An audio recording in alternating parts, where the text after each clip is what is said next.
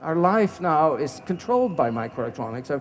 You probably are wearing a watch or a digital camera, or you might have a cellular phone on your belt or in your purse. All of these devices use electronic chips.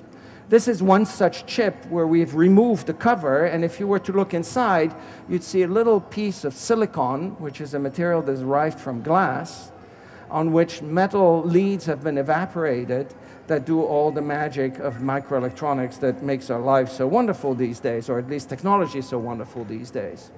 We've actually sprinkled a few of the nanowires, of the glass nanowires that we're pulling in that flame above there, on top of it. Can't see them yet. I have to zoom in on the microscope. So just to give you an idea, the width of that little chip is about 1 millimeter, which is, 1/20th of an inch. It's, pinhead, roughly.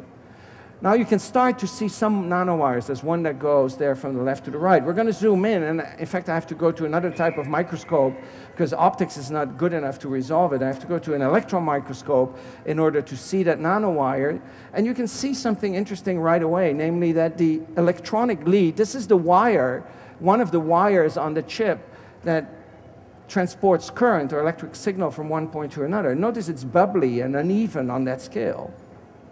Electric current doesn't mind these bumps. Light is very fussy. Something has to be extremely smooth in order for light not to scatter off. So let's zoom in to see actually how thick that nanowire is. Here it is. It's actually 300 nanometer, not 20 nanometer, but this was 300 nanometer thick. So it's a lot smaller than current microelectronics.